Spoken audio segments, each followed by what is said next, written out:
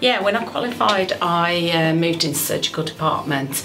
I liked it because of the fast pace. It meant that it was kind of quite diverse in all the things that came through. But very quickly, I found that I really liked working with patients that were highly dependent. For me, it was the learning experiences. We have great support. I came here as a newly qualified nurse back in 2009. The support that we've given was exceptional. We've been given lots of learning opportunities. I've been to university, I've done further courses, and I'm actually acting up as a team leader at the moment. So different days we've got different specialities going on. So one day you could be doing orthopaedic, another day is general. Then it could be gynae or urology, so there's a good variety. Having trained on critical care, fell in love with the complexity of the job, the challenges, and then the support from the staff. I knew I wanted to come here.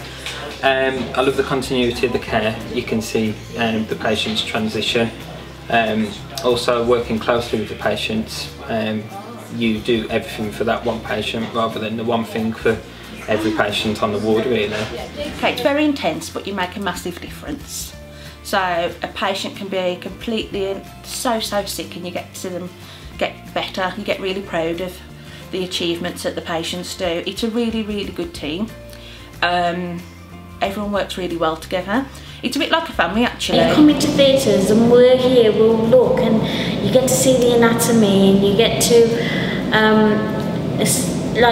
you'll see the bowel moving, and it's quite fascinating to see the ripple effect. And the human body is honestly so fascinating, and no one surgery is going to be the same. It's always different.